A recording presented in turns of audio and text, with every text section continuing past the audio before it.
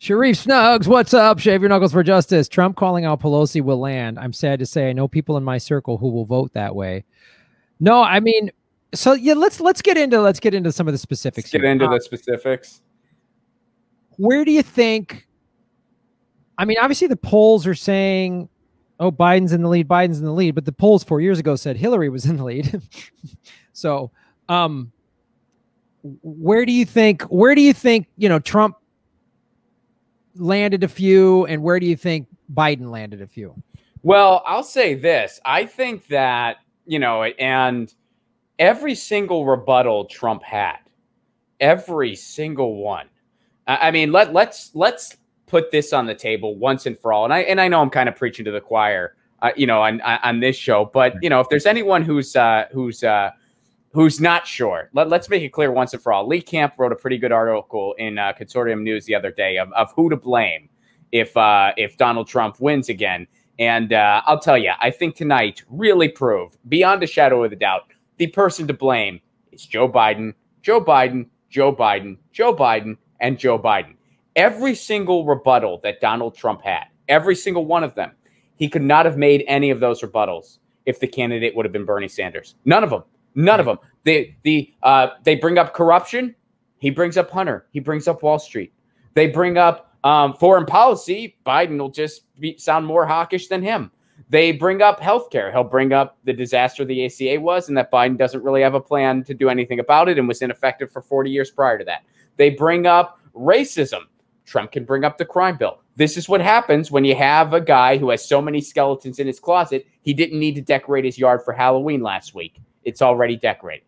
That's what happens. So, I mean, every single rebuttal Trump has, it's because Biden's the candidate. It's because it's such a terrible opponent, and Biden can't refute anything. Trump, once again, he attacked Biden from the left and the right at various times, and Biden just didn't know what to do in that situation. He's like, he attacks him from the right. Well, you can't raise the minimum wage. You can't do this. And then he attacks him from the left. Like, oh, well, you didn't do this and this, and you take money from Wall Street. Like and Biden just kind of gets stuck in that. But Trump also completely hung himself a bunch of times. And I'll tell you, overall, I think the most memorable moment of this debate will be the moment where Joe Biden said, 525 kids are looking for their parents. And Donald Trump said, good. Yeah. That's going to be the frickin' moment. And that was, and on their immigration, again, Donald Trump is absolutely terrible, but Donald Trump will be able to deflect. And he did, where he brings up, hey, you and Obama built those cages. But then when Joe Biden brought that up and Trump said, good, that's going to be a big soundbite, man. We live in an era of soundbites. That will be the big soundbite. And that's going to be what people remember. Just like last time, they remembered the Proud Boys moment. I mean, Donald Trump did hang himself twice, big time, which is Biden's only chance. If Donald Trump, shoots himself in the dick hard enough that he can't possibly recover. Right. It's not, nobody's excited about Joe Biden. They just really want to get Trump out of there. That's what all Biden really has. I mean, I think, Trump landed a lot when he just kept saying, well, you had 8 years. Why didn't you do this? That was pretty strong. That was pretty compelling. But then there was just, at the beginning when they were talking about COVID, that's where it felt like Biden was saying, Biden can just keep saying 220,000 deaths, 220,000 deaths. And it's like, the thing that's different than 4 years ago is there's been 40 million votes cast by mail already. Like, that's a record number. And I wonder how many of those are for Trump, or are they just people who are like, we're done. We're so done with Trump. We're voting early. I don't know. I mean, it's looking different than 4 years ago. Hillary and her campaign were so cocky and so arrogant. The media was so arrogant, and a bunch of people just stayed home and didn't vote. Whereas I've never seen this kind of a get out the vote movement. I mean, like, I haven't seen this in a long, I don't know that I've ever seen it like this. In this I think you could say 2008. And, there was pretty much a landslide Obama victory in 2008. So yeah, and I think when it came to COVID, I mean, Biden did have his talking points lined up, and he landed them pretty well there, like he did, you know, and from a debate standpoint, he absolutely did.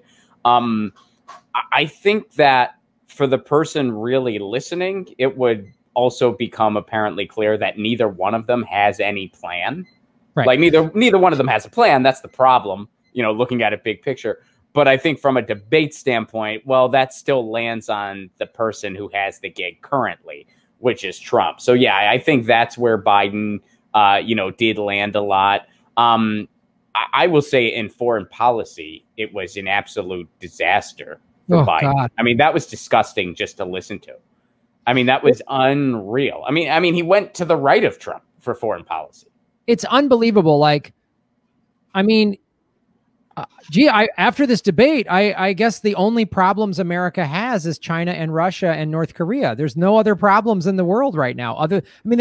They brought China and Russia up they wove them into everything. Mm-hmm. I mean, this Chinese virus and all this other stuff. And it's just like, again.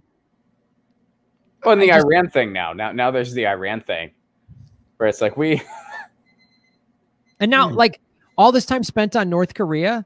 And that was the one area, just showed how bad Biden looked. But again, the vote any blue will do people, you know, they're not anti-war, I guess, because, you know, I mean, the one thing Trump... Does the war happen in their backyard? Yeah. If the war happened... Yeah, that's it. If it didn't happen in their backyard, then they don't care because they don't matter. And like a leader going to meet with Kim Jong-un I mean, there's so much I can be critical of Trump of and have and will, but like when he met with Putin and everyone on the left goes, see, Putin's his buddy. I'm like, two superpowers who could wipe out life on planet Earth are having a peace talk. That's a good thing. Yeah, that's like, a good thing. It doesn't mean that they're not both pricks. Yeah. But that's not the point. You don't have to like world leaders. It doesn't, they're not good people pretty much any of the time, but that's irrelevant. You don't want them to go to war with each other. That's the point. Right. And you know, the reality is too, listening to him talk about North Korea is just so preposterous because on like 4 or 5 different occasions, North Korea has either back channeled or in sort of coded messages asked for help because they're dying financially, right? Their system is not like Cuba's communism actually has been able to open up and work, and theirs hasn't. And so we could talk them down very easily. They're well aware that we could wipe them off the map pretty quickly. But all we got is war. Like it's unbelievable just listening. And again, that's when Trump like came at Biden from the left, and you're just like, God, it's so disappointing that there's no anti-war option on that stage. Just none. There's no chance. It's not even that there's no anti-war option. It's that how disgustingly repulsive is it? And it goes beyond. I mean, it's our entire duopoly. It was even the moderator on the freaking stage, and it just shows you how insanely imperialistic of a nation we are, at least in leadership.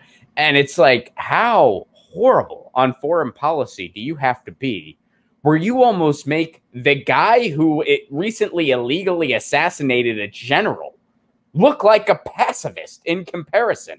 Yeah. That's the United States, man. And it is beyond disturbing and beyond appalling. And it ain't going away anytime soon. No, that was so obvious. It's just like, and Trump, you know, is like, oh, I've done so much for peace. And it's like, you're still bombing 7 countries. And Biden's not going to call Trump out for that because that's what he's doing. Because he helped us get to 7 wars. He's going to keep the bombing of the 7 countries. Absolutely. He's going to keep the sanctions on Iran and Venezuela. We might even invade those countries if Biden's president. I mean, it's insane to me to just like, these are our options. These are our 2 options as the 2 guys that love war, the 2 parties that love war on a network that loves war. Exactly.